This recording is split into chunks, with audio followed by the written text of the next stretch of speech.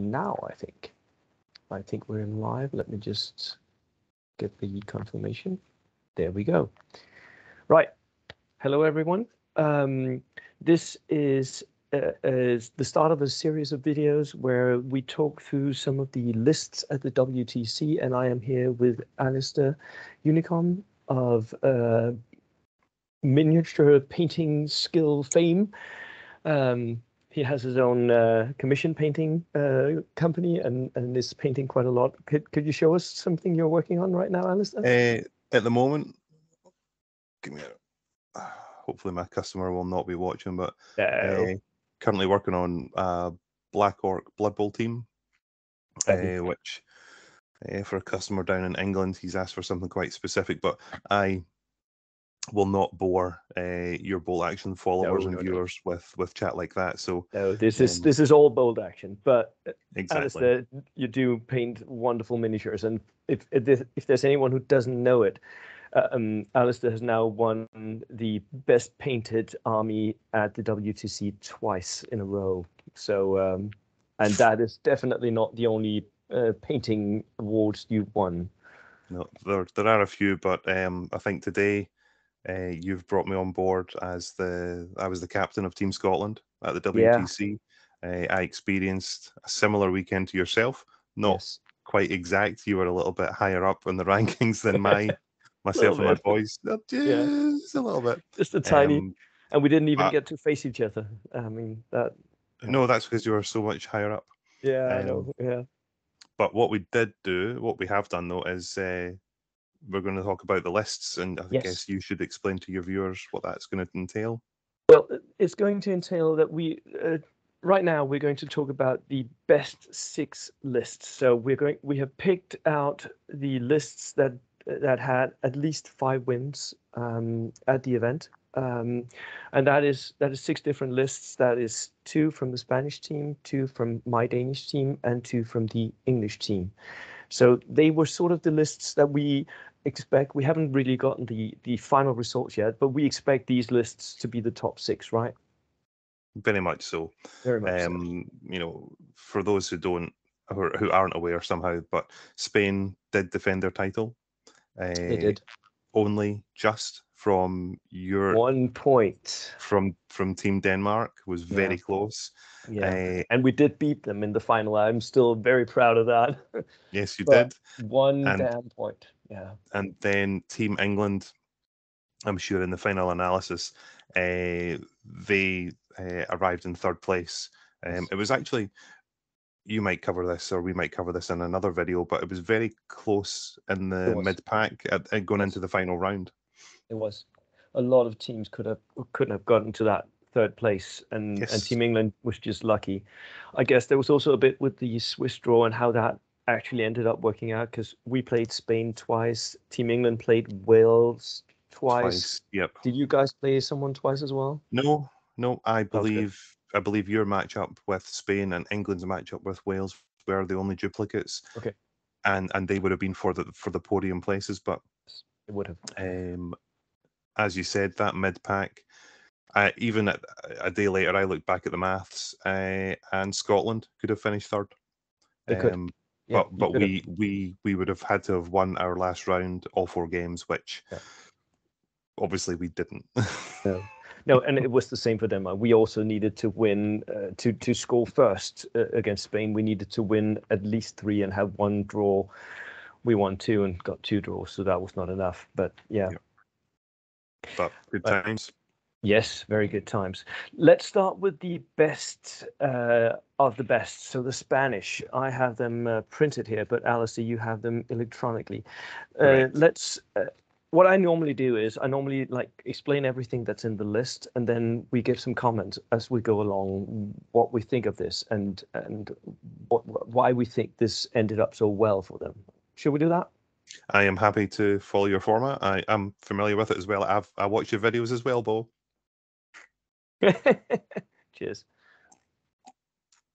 Right. So I'll start out with Spain's captain, Ali, as he's called. He's also called Alistair, actually, although spelled a bit different. he had brought a Chinese communist list. Basically, it's a Sparrow Tactics list, which meant that he and he actually made a mistake in the early games, I believe, where he used the old Sparrow Tactics rule, which was very beneficial for Sparrow Tactics. It's been nerfed a bit, but it still has some interesting effects which I forgot when I played against him, which meant that suddenly he was through terrain, because you can actually run through terrain with your infantry, or you can forward deploy, which all of it is quite beneficial. So he was on the center line very early in most of his games, I guess. He had 2 inexperienced second lieutenants. So the cheapest kind, I guess, the tax you pay for running something competitively. And then he had 5 guerrilla cells.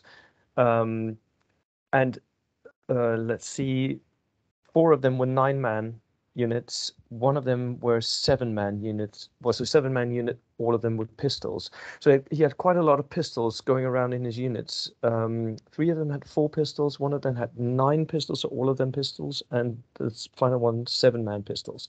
So a lot of close combat capability in his guerrilla warriors. Then he had an infantry squad, 9 men with rifles, and an NCO with SMG. And then teams, a flamethrower team, 2 suicide anti-tankers, because the Chinese get those as well. A light howitzer and an experienced light howitzer, so 2. And then he had some captured tanks. He had an armored car with LMG and MMG in the turret. You're not going to try and pronounce the name of it? No, the Hogoku Go. And then then he had a captured Hygo tank, which has the low velocity turret gun, a rear facing MMG, and a hull MMG. So pretty standard tanks for Japanese, Chinese stuff. And he had a truck, and that was it. So 17 order dice. What did you think of this list when you saw it? Originally, when I saw all 5 of the Spanish lists presented to us, I thought this would be the list they would drop. I thought this was a fake list. Yes. And I based it upon the fact that the Chinese Communist Army got the nerf, so the Sparrow Tactics was nowhere near as good as it used to be. And I didn't believe this had, based upon the Sparrow Tactics not being the original, I didn't believe this had the staying power to do it. But obviously it came. It did. And our team did. We played Spain in the very first round. Yeah. And I think for this, it was just the raw number of regular men. Yeah. And I think this is the odd one. I remember my player that played against it said that as the casualties started to come off from the regular guerrilla cell squads, it was the rifles that disappeared. Yes. Because the pistols were being retained for tough fighter for close combat. Exactly, because he did the same thing against me, where he pulled off the rifles first. And I think also that's because by then he was within range anyways of using the pistols. So if he needed those shots, he could still take them with the pistols, because he was on mid-table. Yep. And as you said, during your rundown of the list, and I've got it presented to myself electronically here, it was 5 guerrilla cells. Yeah. So within the list, there's a redundancy that if one unit charges and fails, that's fine. There's another one. Yes. That can come and support it. And I can't remember you mentioning the inexperienced free levy squad as well. No, I forgot that one. So there's a free levy of 14 rifles as well, inexperienced dudes. So quite a lot of bodies as well. There was a huge amount of infantry on the board when I played him. Yep. And so for missions like sectors and key positions, this army's got the raw numbers of infantry units to claim and contest. It does, and even the with the two howitzers, he can even like load up objectives in his own sector and stay on those objectives with his howitzers. Yep. Which he did against me, by the way. Yeah. Yep. With the howitzers and the second lieutenants. Personally, I don't like the list. It's not something I would run myself. But again, it's the player that makes the difference to a list, and I will say this quite a number of times on this video. But he does have tools. I mean, you look at the single transport, you know, and then he can load up multiple small teams in there to get them around the board. Yes. Yeah. What did he put in them for when he was against you? Again, in my game against him, he had a flamethrower and the two suiciders in his truck in reserve because he wanted to bring them on where I was pushing him, because I was bringing Gurkhas. He knew I was going to try and push, which I did. I had loaded up the objectives in the center table, so I wanted to bring my army up and fight him in close combat because I knew I could win that. It turns out, yes, I could win it, but I could also end up dead with all my Gurkhas. So, and that happened. And then he brought in his reserves with the suiciders and the flamethrower to sort of counter whatever I was pushing. It didn't really work out for him, but he definitely made a go of it. Yeah, a tactical question with the two howitzers, because one was inexperienced, one was regular. Yes. What was his ploy there? Was he just trying to roll lucky sixes for indirect, or? Yes, with the inexperienced one, he wanted that for just indirect fire. But he wanted one of them to be regular because he wanted one of them to be able to shoot directly. So he could like lock down lanes of fire. Right. Which made perfect sense at least in the tables that we faced them on, where he could sort of decide this area I want to cover that with an ambush or whatever, and then the other one could sort of do the indirect fire stuff. Thinking as well for another tactical consideration, I don't know what miniature he would have used for the armored car, the Hokuku Go. No. Sounds so silly. But I'm guessing that's something with a reasonably low profile that he could use the infantry squads for soft cover. Did you ever have to encounter that? Yes, he could use infantry for cover with that one. It was really low. It's sort of like the British have one as well, the Lancaster. It's sort of the same profile with the very low front of the vehicle and then the turret at the back. And well, he was being very aggressive with that. He pushed that up way into my back line where stewards could just shoot it up. And I think that he uses it as a distraction, basically, because what wins him the game is his huge amount of infantry. The Hygo and the Hogokugo, I think they're just distractions for him. I think he'll throw them forward and make the enemy shoot at them and just see what happens. Yeah, when you've got seven infantry squads and the smallest of them has only got 7 men. Yeah. It's a lot of bodies to get through, and they're regular. Well, one inexperienced, but they're all regular, so it's still it's a lot of shooting, and especially when the standard tactic will be to go down. Yes. So I would anticipate that all his, as you've described, all his distraction tools will go first. Yes. And then as you start to react, down. Yes. And then, at some point, simply because there's so much to shoot at, he will end up with something that can move and do damage to you.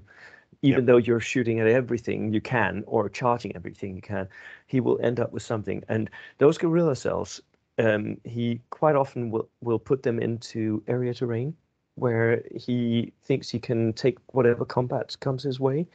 So unless you have dedicated assaulters like Gurkhas or things that you can throw away like a full squad of bamboo warriors or something, you don't want to fight 9 regular dudes with tough fighter in when you're fighting simultaneously, right? You don't want to do that. No, not at all. And if you shoot them, they'll go down, and something else will get you. Yeah. And so, for the record, this is a 1,000-point list, 17 order dice. That's very much on the high side in my experience. Yes. What was this list's win, draw, loss ratios? What did it turn out to be? It turned out that this list had 5 wins and 1 loss. And the 1 loss was against us, against our Soviet list, Michael's list, which we're going to talk about in a minute. So Ali did quite well with this list. He really knew how to work it. He knew how to play the scenarios. His rules were funky sometimes, but yeah, language barriers. I'm guessing that is part of it. But he really knew how to play his chances. He knows how to play the game. He just doesn't know all the rules always. Yeah, that's a recording for another time. Yes, it is.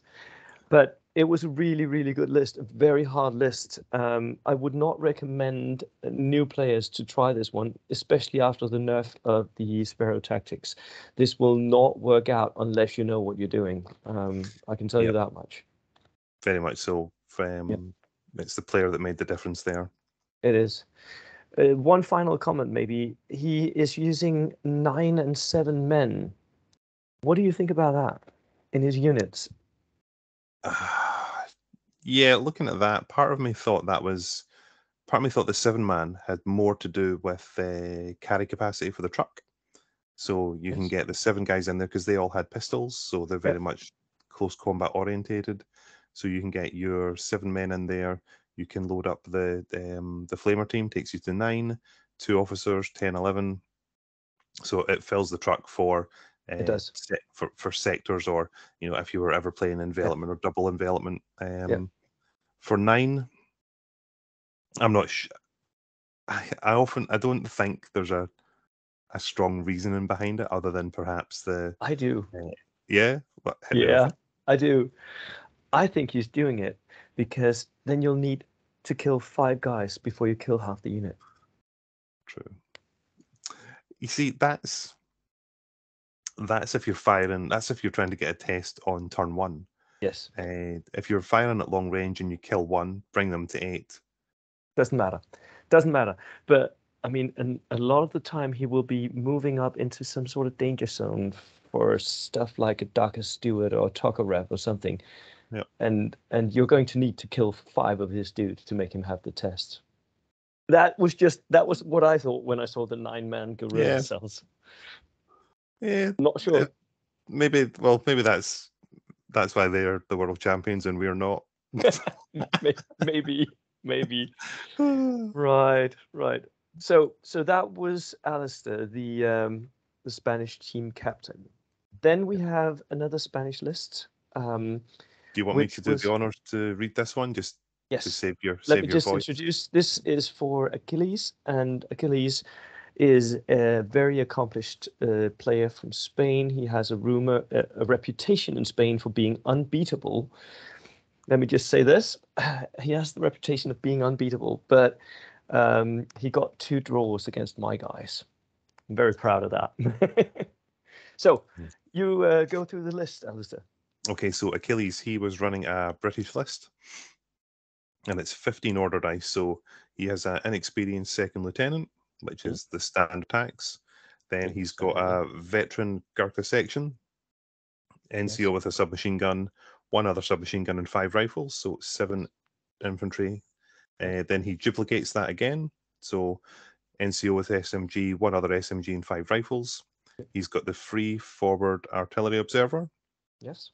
Then he's got 2 6-man rifle squads, which are just regular, so just regular British riflemen. Inexperienced medium mortar, a regular sniper team, a regular flamethrower team, a regular Piat team. So the full complement of teams. Oh, yep. He's just, picking straight from the shelf, doing his shopping. Yes. Regular light howitzer, 25-pounder with a spotter. Regular staghound with Pintle MMG. He's got the Daka Stewart, but he's got the full kitted Daka Stewart. So he's got the with the Pintle mounted. With the Pintle mount, no recce though. No, just you the can't Pintle have mount. that as when you're playing Brits. You can't get recce.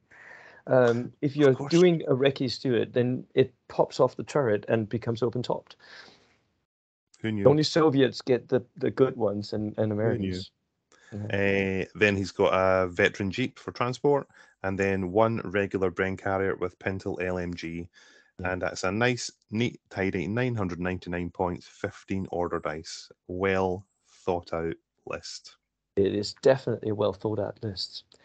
And playing as I do myself, I play Brits all the time, and for the WTC I had 4 units of Gurkhas. I had the Darker Steward. I know a lot of what he's doing here, and I must say this is an interesting version of a British list for me, because it's not a Gurkha spam list. It's not a Steward spam list. It's basically all the tools put into one list, right? It has Gurkhas. It has the forward observer. It has the flamethrower team that you can put in the Bren carrier, because the Bren carrier is just amazingly good. The Staghound is the best armored car in the game, hands down. 100%. Especially when you put the pintle mounted on it, because you can split fire 3 ways and put pins on everything. I mean, it's just so good. And he has artillery as well. So for me, this is a well-rounded list that has everything that he could possibly need for any opponent, basically. Yep, it's the ultimate toolbox. You've commented that your experience with it. Yeah. Within Scotland, there are some good local players that use lists very similar to this. Yes. You know, I'm used to seeing a Stuart and a Staghound trooping all around the board. With Bren carriers, there's nothing unfamiliar in this list to me to play against. Truly, the difference is the player. At some point in the future, I played Achilles in the very first round against this list. Yeah. And I'll talk about that game in the future. But to speak about this list, it can do everything. It's got the armor to counter other armor. Okay, some people might think it doesn't have enough flamethrowers, but if you know what you're doing, one is enough. One can be enough. Yeah. One flamethrower is enough to get you out of trouble. It is. Because his attacking force is veterans. It's also probably worth noting he had Up and Atom as the national special rule. He did. And I'll just comment, because in my usual meta, my thoughts about, because I've been thinking a lot about close combat troops. I like playing close combat. I enjoy playing close combat. I played Gurkhas for a long time. I also played a bit of Maoris before that. So I play close combat troops, and the way he's playing them here, he is in the low end of what I would consider bringing in a unit. 7-man for a veteran unit. If you're going to go close combat hunting, for me, that is in the low end. I would rather bring 8, if I possibly could. I would even bring more if I had the points, but I don't. So it's really interesting, and he brings them with SMGs. So he's thinking about getting them up close and personal and shooting first. So he's not just throwing them at all stuff. I often do where okay, there's a full bamboo horde, I charge, whatever, it doesn't matter, I kill them. But he doesn't do that. He shoots at everything first. I think that's very clever. It shows that he is a very considerate player, not just someone who madly charges forward. The Staghound with the Pintle MMG, it's also very forgiving. Yes. And if players think that you activate your Staghound, it's your last dice of a turn, so it can go open top, because there'll be no threat of that return weapons fire. And then when you scoop up the dice, the start of the next turn, it's close top again, so it's safe. Yes. And if you're doing well and you've got the ability to do that twice with the Stuart as well, so go open topped as your last handful of activations with no return fire, it's an extremely good tactic. And I think that might be one of the differences between a very good player and an excellent player, is willing to manage that risk on the battlefield. Yes, because you're going to remember you're going to be very tired. You've been playing like 4 or 5 games over this weekend, and you're still going to have the mental surplus to remember that, right, my steward is open top now. I need to move that first. So you're looking ahead. You're basically playing chess, looking a few steps ahead. And that takes a certain kind of player, I think, and it really shows mental gymnastics at a higher level. So there was a comment you made about the Chinese list that you wouldn't take this as a beginner competitive player. Yes. I would also say this about this list. Definitely. Because the fragility is there. Yes. The Gurkhas don't have any form of transport, so they are crossing fields, crossing open ground at some stage. As a player, you need to time that really, really well. Yes. One soft skin G. Okay, it's a veteran, and it's either a flamethrower or Piat delivery system. But if it's not used well and your opponent knows what they're doing, there'll be small arms on push protecting different assets. So it's elements of it, yes. If you're a beginner, Staghound and Stewart, but it's actually, you know me, I always over prepare, right? So I made notes on every single list for this WTC. Of course I did. And one of the things I noted down was, one, this list is vulnerable to pins, like with everything except the Staghound and the Steward. Everything else is vulnerable to pins, which means that he has a plan for how to avoid that vulnerability. And is also, if you don't know what you're doing, it can become very immobile. It can get stuck pretty easily in one place. And Achilles never did this. Not once during the weekend did I see him get stuck. Even when he was playing for draws, and he was in the final round, he was playing to get a draw against one of our players. He did not get stuck. He was always ready to move at a moment's notice. Yeah. No, if we get the opportunity to talk about my game with Achilles, I will, sing a very similar song. Yeah. But do you think it has any weaknesses? I pointed out the pin vulnerability. Do you think there are any places where you think this could be a weak point? The pin vulnerability, I think, is negated by Up and Atom because he can keep his troops moving forward if that's what he wants. Yeah. If you're able to catch his small teams, but you need to be good to catch them because he's not going to let you catch them. No. And that's the difference that, a good player will get caught out. Achilles. No, not so much. Not so next much. level. And believe me, I tried. I consider myself a very good player. And he said as much at the end of our game. I won't get into the intricacies of it, but we played the first round and it was sectors. I scored 22 points, which I think if people have played sectors a lot, 22 points, that's quite a good score. That's quite good. Yeah. Yeah. You can win games with 22. He got 30. He got 33. That's the difference. And I tried all the tricks, but he knew all the tricks. Exactly what to do. Yeah. Yep. So no, phenomenal player, extremely good list, phenomenal player. Yes, definitely. Right, so that was Spain. Let's go and talk about Denmark. And I'll do one of the lists. You can do the other. So I'll talk about my own list. Why not? Why not? Right. I had brought a British list as well, so it's pretty similar to what you heard about Achilles, but mine is a dual platoon. I had brought 4 units of 8 Gurkhas, all with rifles. These are my standard charging units, and I have them at 8 so that I have a few bodies left over. So normally I have 2 charges in 1 unit of Gurkhas, and then the rest can go down somewhere and survive and just be points. Which means that I have like 8 charges in total if I can set it up. I had the 2 inexperienced lieutenants with SMGs, the tax you pay. I had a flamer team which didn't do much over the weekend. I think it killed one unit and that was it, over 6 games, but it was there. And I mostly bring it for the threat value, basically. Then I had 2 MMG Jeeps, the airborne recce Jeeps with twin forward-facing MMGs, so 10 shots. They're very, very good.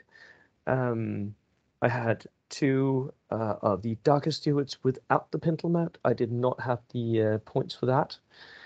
And then I had 3 15 CVT trucks, mainly there to be transport for the Gurkhas if and when I needed it. Although as I played, the more I played with this list, the less I actually needed those transports.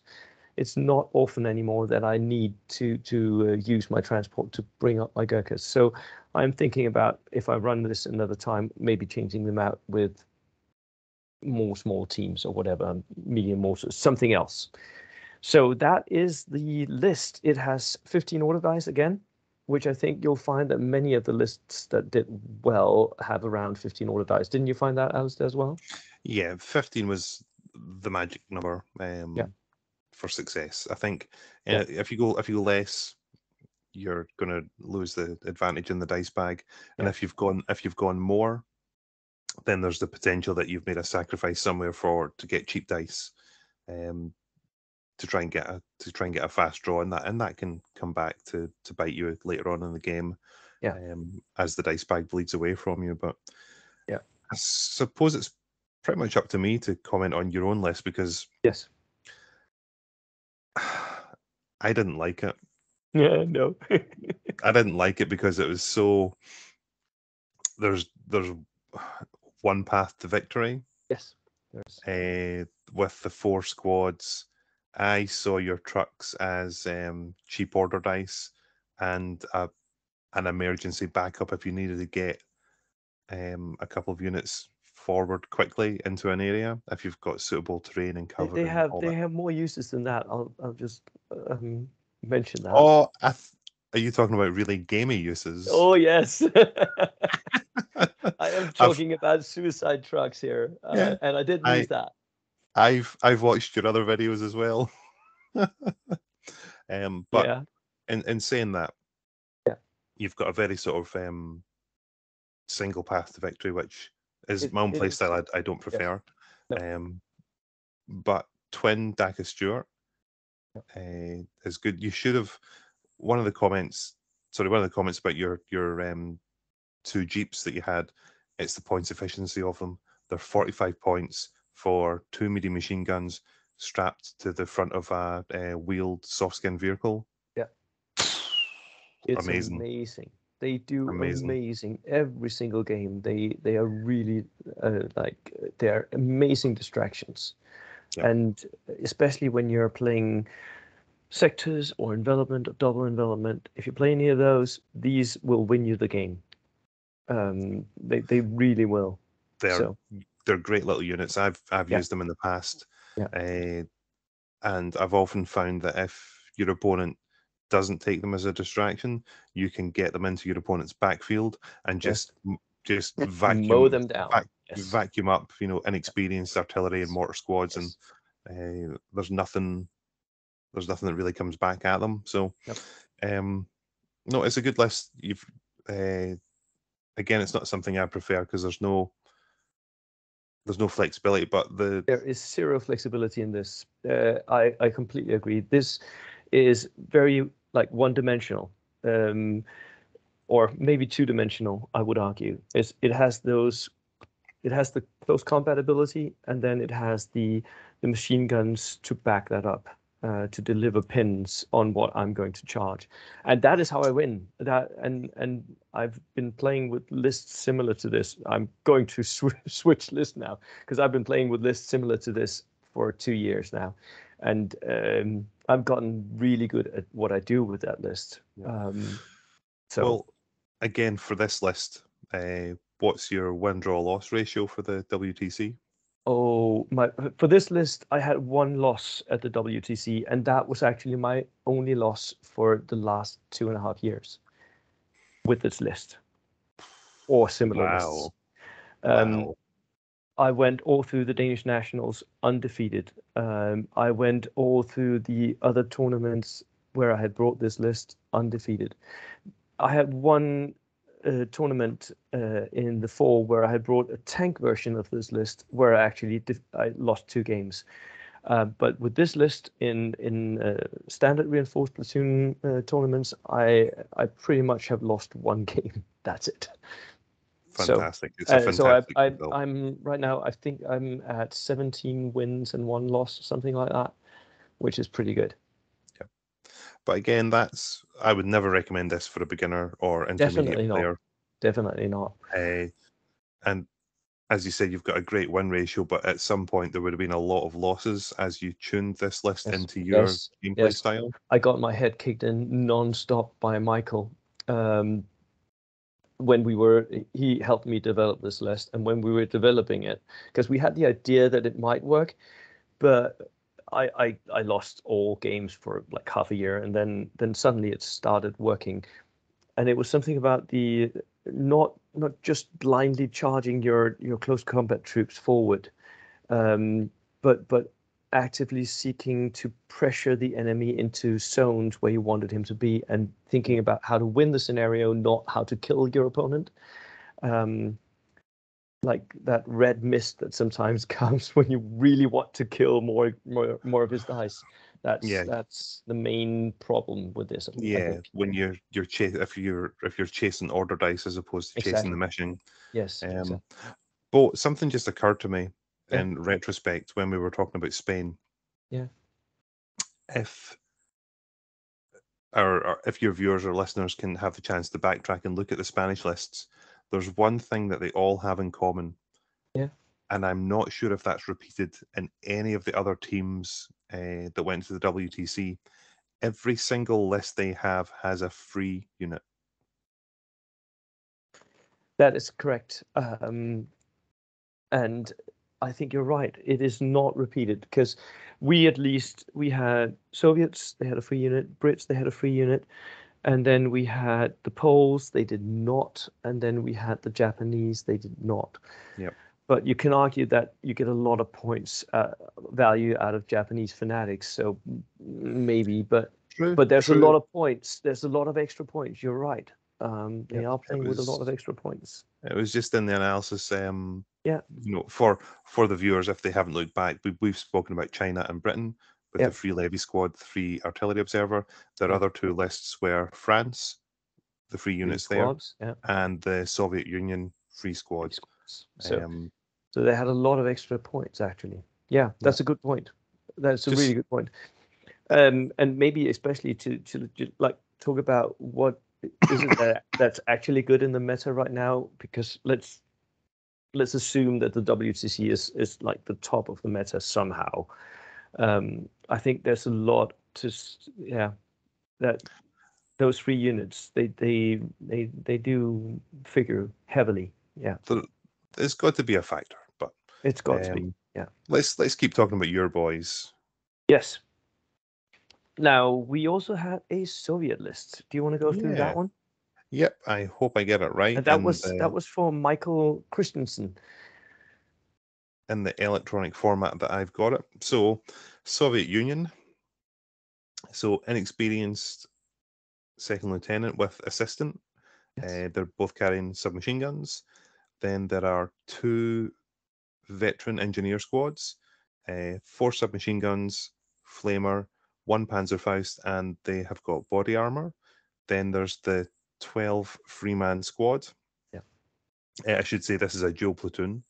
Yes, for the Soviets. Then inexperienced light mortar. I need to speak about them more. Yeah, you do. Regular sniper. 2 inexperienced dog teams, with 2 submachine guns. A BA-20 flamer in the armored car slot. Comes with recce. Yeah. Then there is a Daka Stewart. Yeah. And then 2 Bren carriers with a Pintle LMG. Then onto the second. Another lieutenant. Yep, another second lieutenant with 2 submachine guns, then 2 5-man rifle squads, inexperienced and green, and then the inexperienced Katusha. So that second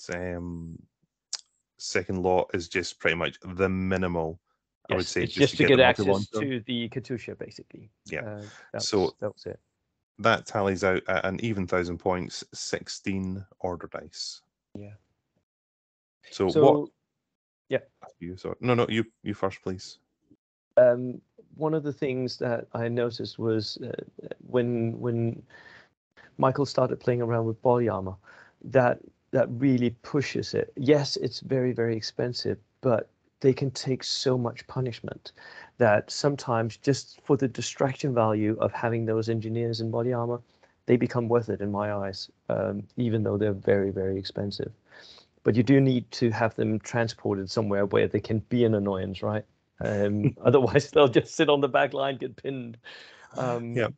You see, for myself, I also ran a Soviet list with engineers. I noticed. And yours didn't have body armor on, did they? No, I didn't go the body armor path because my biggest concern was that once they're out of their Bren carrier transport and they start getting involved in battles and flamethrowers and Panzerfausts, they don't get to run 12 inches.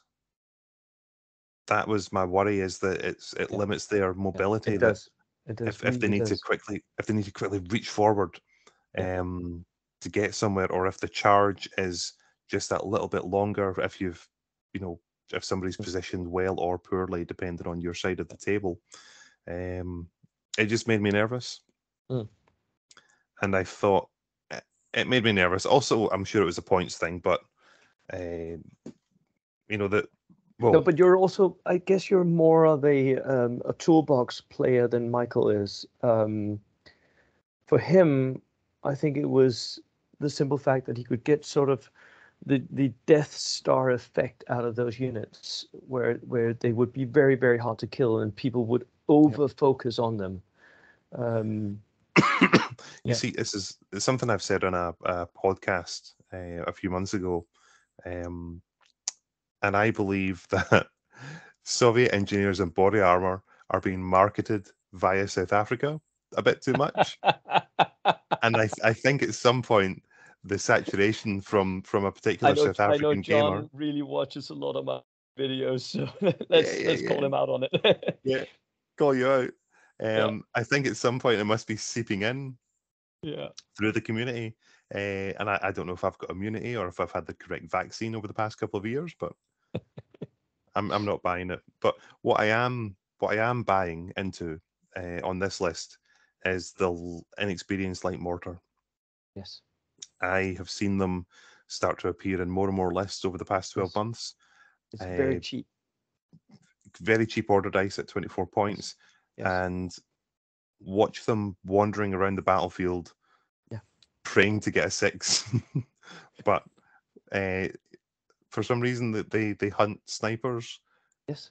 And the mentality is that a sniper won't bother shooting at them because they're not worth it. But really, you should. They're more worthwhile targets, and he won't shoot them. It's amazing how often they'll survive simply by being not a priority. Survive a battlefield by not being very good. But if you truly, we're laughing about it, but they can claim and contest objectives. They're a small team. They're easy to hide, and you can move and fire with light mortar. And just pray for a 6. At 24 points, if you were at a simple one-day event with 3 games, all you have to do is hit once, and you'll claim back your points for that unit. So, and this is going to sound quite sad to a few listeners, but if you don't have any imagination for 24 points, just buy a light mortar. This is the way to go. This is definitely the way to go. And there's no reason to buy them veteran or regular. Will survive more, but I mean, you might as well save the points because nobody's going to shoot at them. Yeah, exactly. Yeah, but that main selector with the engineers, the Bren carriers, there's 4 dogs. Split over 2 teams with submachine guns. So they're I would imagine they would effectively hold down a flank to stop any sort of armored assault. Yeah.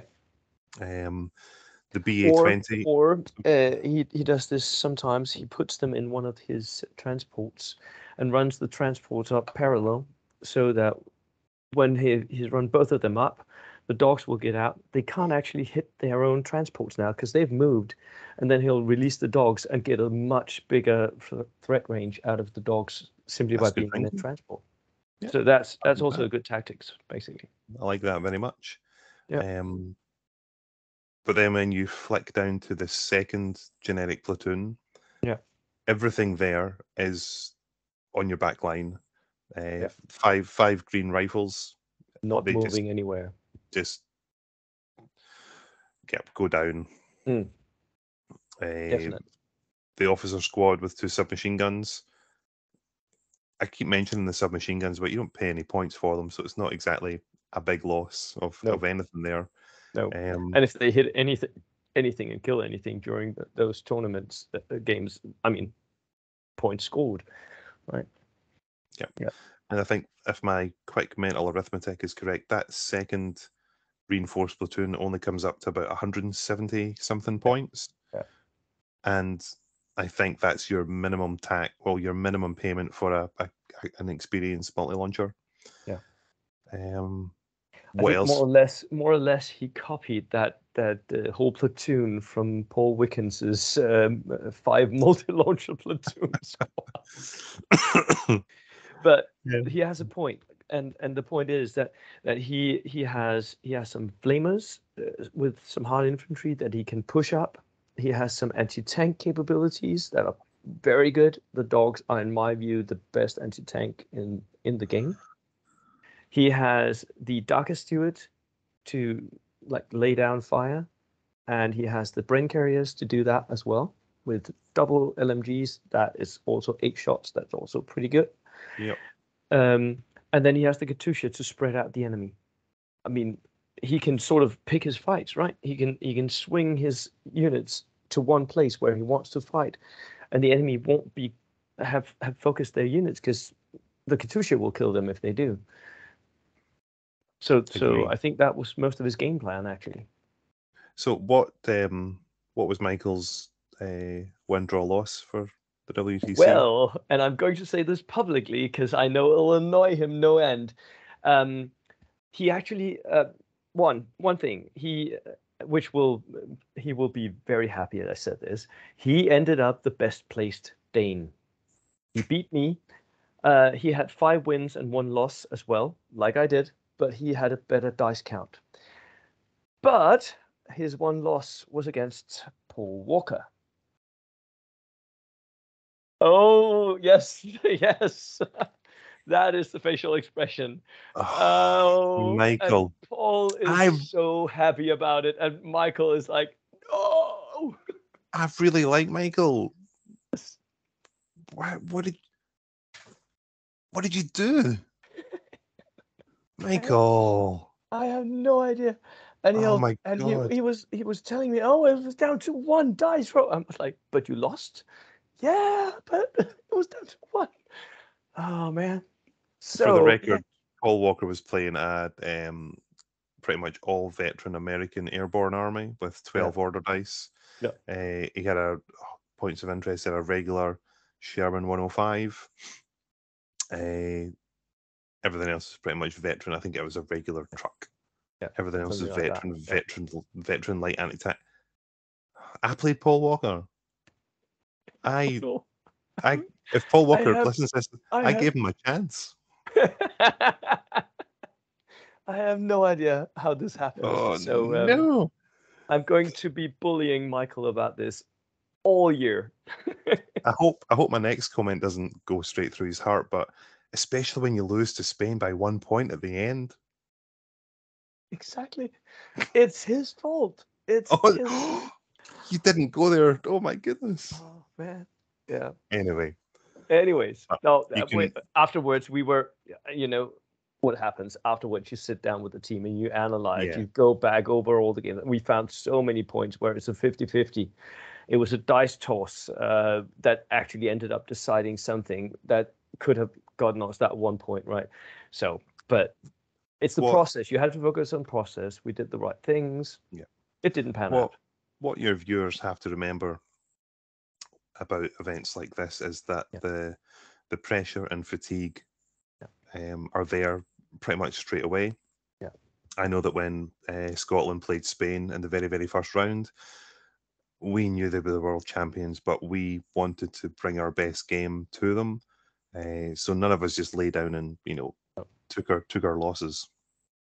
We wanted to push from the very start. So at the end of game one, I was already exhausted. Yeah. I didn't let anything go.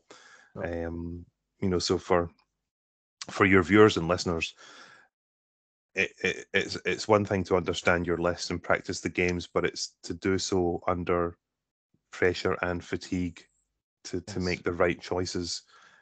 So we made a joke for Michael. I'm sure he'll laugh when he looks at this video, but we all understand what it is you were going through on the day, and there are days when games just slip away. So and it can be mentally very, very challenging because you want to do well, and so there's that feeling of pressure, especially if you want to do well for the team and you don't feel like you're pulling your weight on the team. And I know that there were some teams that had members where they were dissatisfied with how they performed. And I mean, you can sort of feel that if you're the one player that's not performing up to scratch, right? You can feel that, and it's not a nice feeling. So I really hope the captains will encourage their teams and not like push people to perform better than they actually can, because this is still a game. Anything can happen. Exactly. Any player can lose. Michael can lose to Paul Walker, even though nobody would have bet on that. No, not at all.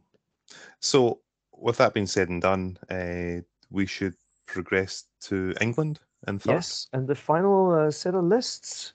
Let's save the winning list to last. If that's okay with you. And sure do thing. Topher's Polish first.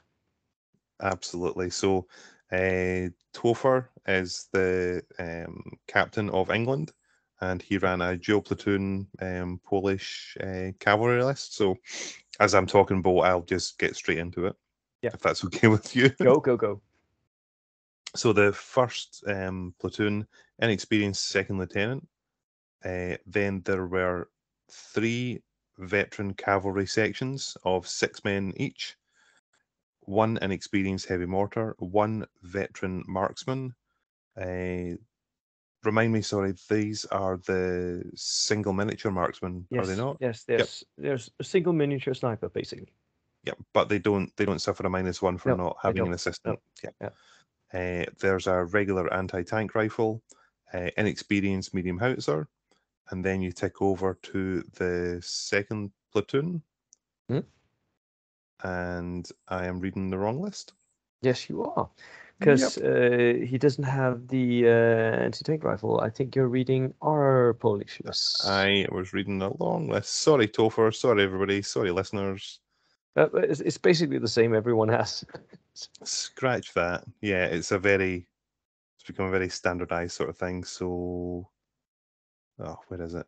If you've got it in front of you, Bo, I have it. You read it. Yeah, inexperienced lieutenant with a pistol. And he has 6 cavalry sections, 6 men in each, lancers, veterans, all of them, 2 marksmen, 2 medium howitzers with spotters, regulars, 2 tankettes with the light autocannon, miniature tankettes. They're very small. And the Vickers E-type light tank with the twin MMGs. That is the list. Perfect. Have you found it? Yeah, I've found it, but I think the issue with me is I'm reading it electronically, and we know where the issues with that were. So, yeah. Okay.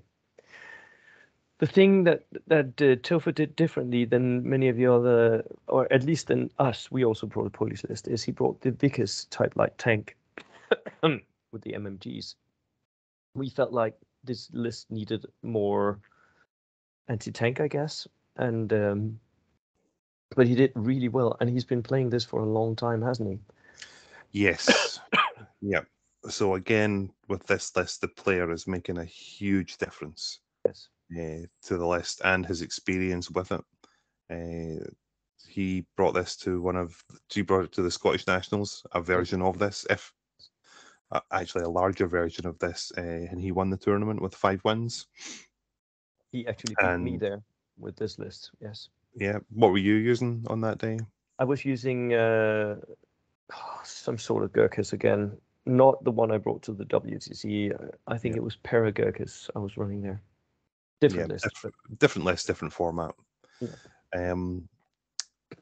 But what you know is that with the particular list that he's got, sorry, let me start again.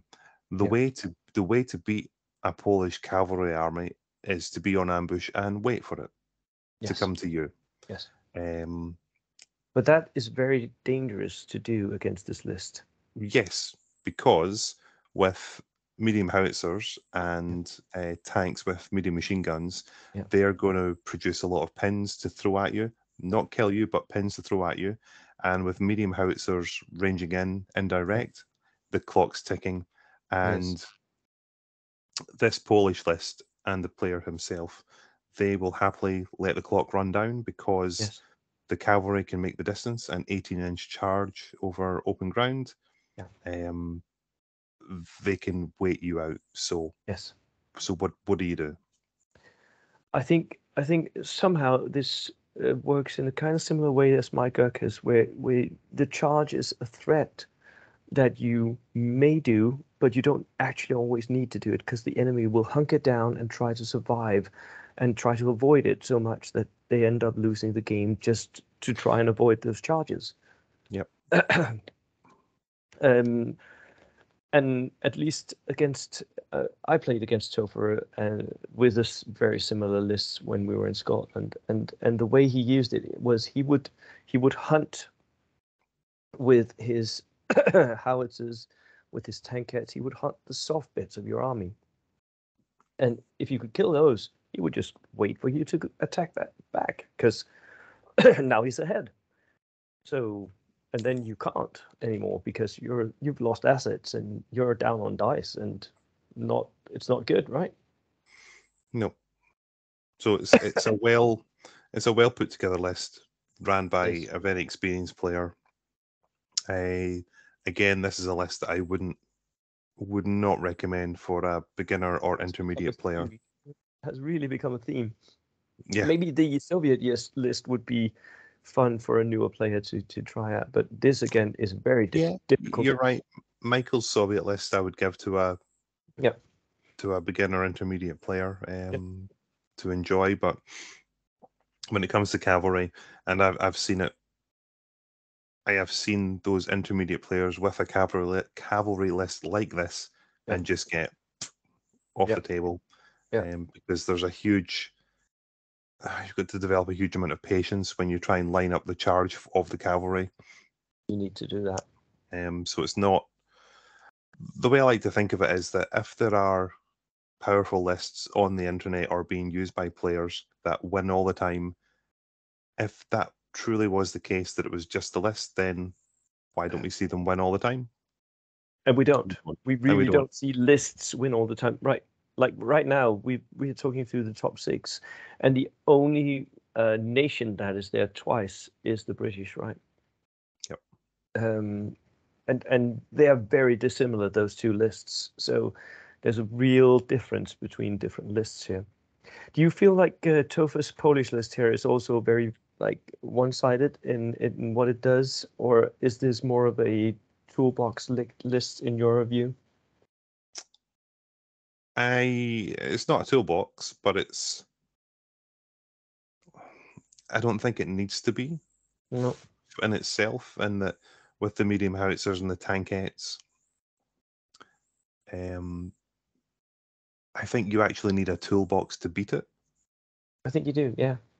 You need a toolbox to beat it, but when you've got like a redundancy in cavalry, you know, a failed charge, it must have happened at some point for him. Yes. But with another one to back it up is fine. I guess if a really digging into it. An objective mission, Mm. you might struggle.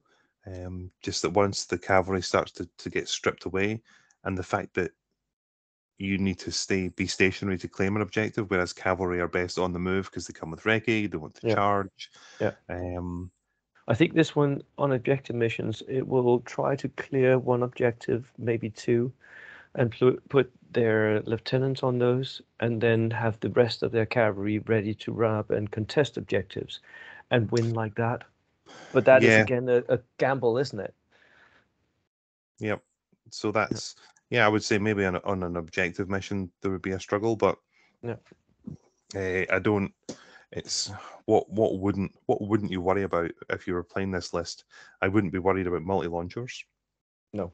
Constantly on the move. If your deployment's accurate, you shouldn't have multiple shots. Flamethrowers are always going to be a problem. Something that's good on ambush. So finish lists in terrain, a tough fighter. Yep. I suppose it's worth noting that a bamboo horde would probably get this. We actually did a lot of math on that because we had brought that Polish list, and Michael F was playing that, and he was very worried about running into bamboos. So, but we found out that one cavalry section could sort of kill 2 bamboo units before it was spent. Oh, really? Yeah. It doesn't really add up to the points, right? But sort of, if you get the charge and they're not in terrain, you can sort of kill 2 units before you're spent. That's interesting. I would not have believed that, and I still don't believe that now that you said it. Have to see it happen. Yeah. But Michael was using a bit bigger cavalry sections and using them regular, so there might be a difference here. The veterans are more survivable, but smaller units. So yeah. Tricky, but again, I think your viewers and listeners have to realize that Topher is an experienced player, and he's no fool.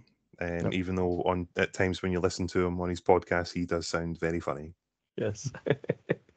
Right. So away with Topher, and we come to the winner. Sorry, what was Topher was on 5 wins, 1 loss? 5 wins, 1 loss. Yeah. Right. So the next list, I'm going to ask you to read this one again because in case my digital formatting is out. Well, it's Dan Lane's Americans, and he had brought a 16 organized list. And when we saw this in Denmark, we laughed out loud because this list was exactly the list that Michael F. was using until half a year ago. It was an exact copy of it. He had brought 2 inexperienced lieutenants with SMGs. He had brought 5 infantry units. 2 of them were Marines with double BARs, so backline holders, 6-man units. And 3 of them were engineers with flamethrowers, 5 men in each, regular engineers. So the best that the Americans can offer for the point value, right? He had 3 Dodge trucks to transport his engineers up. So basically he's running them as if they were flamethrower teams in Jeeps, right? Just a little bit bigger, both the Jeep and the unit. Then a flamethrower team as well with a Jeep. So that's 4 flamethrowers. It's a barbecue horde there, a barbecue spam. And then 2 Darker Stewards with recce and 2 rocket launchers, the 115 millimeter rocket launcher, multiple rocket launchers. The exact same list Michael was playing half a year ago. We thought it would not do well because of the changes to Fanatics, but, well, Dan proved us wrong. So what do we think? I am going to say some cutting things. Yeah. And I am sure Dan will listen at some point. Stay with me. This is the vanilla flavored competitive list. Yes. That I would recommend this to a beginner. This is, it ticks all the competitive boxes. I need lots of shots. Take 2 Stewarts. I need some multi-launchers. take 2 multi-launchers. I need some flamethrowers. Okay, I'll have 3 engineer squads and 1 flamethrower team. So 4 flamethrowers, 2 multi-launchers, 2 Daka Stewarts. Yes. Transportation for all of it. I might need some long-range backline stuff. The Marine squads The with 2 ARs and the BARs. Marines, yes. So you've got 8 shots at 30 inches, which you can move and fire along with the rifles. It's got 16 order dice, hits the magic mark. This is generic competitiveness. Yes. Now, I own the bulk of this list myself. You commented that one of your players in Denmark played it for a long time. Yes. So he's played that within your community. Yes. And I would say that this list or variations of this list are everywhere. It's like the metaphor is going to be wrong, but it's like oxygen. It's everywhere. Yeah. Now, especially before the nerf to the fanatical rewrite, right? Yeah. And especially in a format where it limits you to army book only, which is what we had. Yes, definitely. Yeah. So I have shot down this list quite a bit, and probably the player that goes along with it, sadly, which is not fully my intention, because here's where I build it back up. Everybody at the competitive end of bolt action knows how to beat this list. Yes. Every single person will have faced a variation of this list, whether or not they've spammed inexperienced MMG teams to get more order dice or whatever it is. So everybody at the top end should know how to beat this, which means that for Dan Lane to go 6 wins, no losses, he's made the difference for this list. He has. As the player, and he is an exceptionally good player. So I would strongly encourage anybody that looks at this list and thinks the list won. This list by itself would win. The list did definitely not win. This you can easily lose with this list. You can easily do mistakes, and having that because the engineers and all those flamethrowers, it feels very dangerous, but it's actually very, very vulnerable. Super fragile. If you throw it up without the proper support and without the proper preparation, you're going to get killed. And Michael, the player who had been playing it in Denmark, actually ended up finding out that he really didn't enjoy this because there were so many steps that you need to go through in order to get this to work. Yes, it could kill any unit, any platoon. I mean, he regularly killed my Gurkhas with this, using this, of course, because flamethrowers kills veterans, right? But it was just such a hassle, and especially in tournaments. So remembering what you need to do at every step of the way in order to get this to win, I mean, that takes a certain kind of training and a very good player. Yeah. In my mind, this list by itself would win 3 games automatically just by being on the table. But it is the player that pushes it. You mentioned your local player Michael. He brought a bigger version of this list to the Scottish Nationals in 2021, and I played against it, and I had full knowledge and experience of playing against lists exactly like that, and I knew what to do. We won't talk about missions, and if he's watching and listening, he knows. You played the point defense, right? Yeah. But even in saying that, if you're facing against 2 multi-launchers, 2 Stewarts, bucket loads of flamethrowers, doesn't matter what the mission is, if you can be wiped off the table, which this army can do. But when you look back at the list, there are no veteran units, there are no assault units.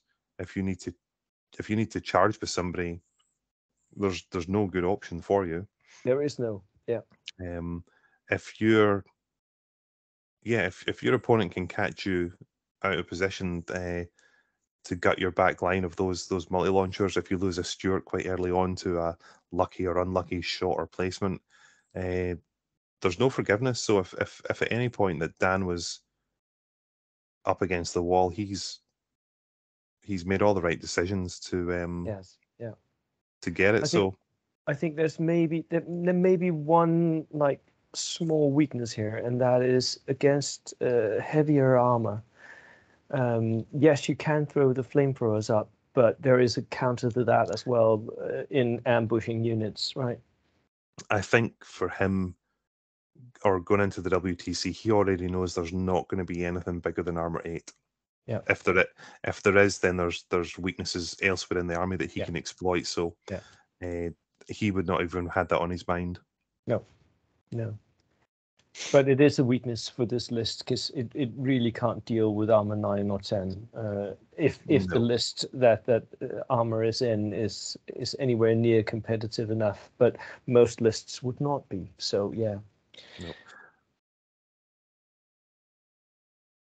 What? I was going to say, I think that draws this section to a close. It does. It does.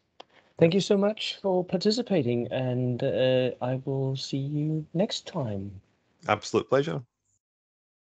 Cheers.